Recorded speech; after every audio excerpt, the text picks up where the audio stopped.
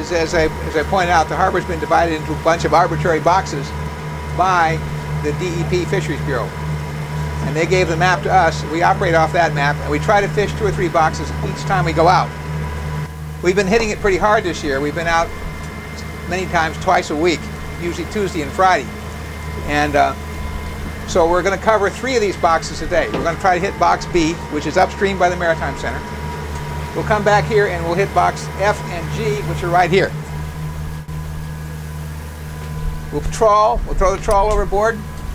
That stays in the water for 3 minutes. Covers about 300 meters in that time. It's a 1-meter beam trawl, steel frame. The net is a 1/4-inch mesh, which is very small, and it's designed that way to catch juvenile fish. We're looking for fish of the year. What hatched this year? And so we need a very small net to do that. So normally you're not going to see any huge fish coming out of this. Most of them will be an inch or 2 long.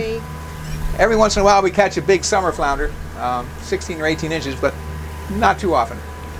You're still 3-3, Dick.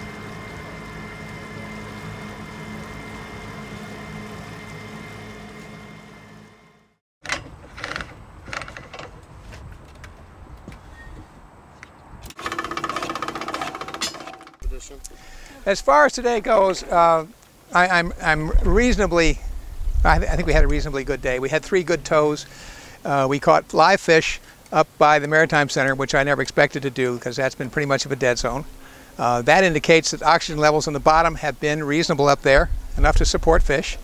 We caught a couple fish down at this end, which is about par for the course.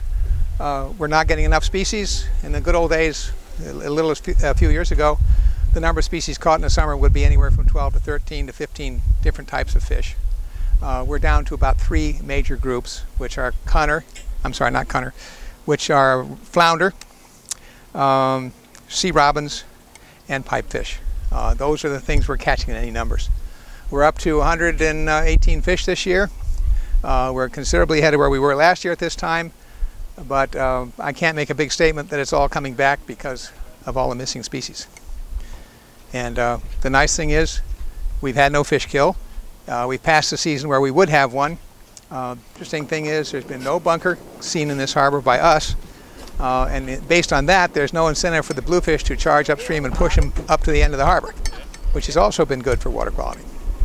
So all in all, looks like a reasonable summer, probably the best we're going to do in years to come, and we hope that the fish supply continues to increase marginally or slightly. We'll have to see starting next year.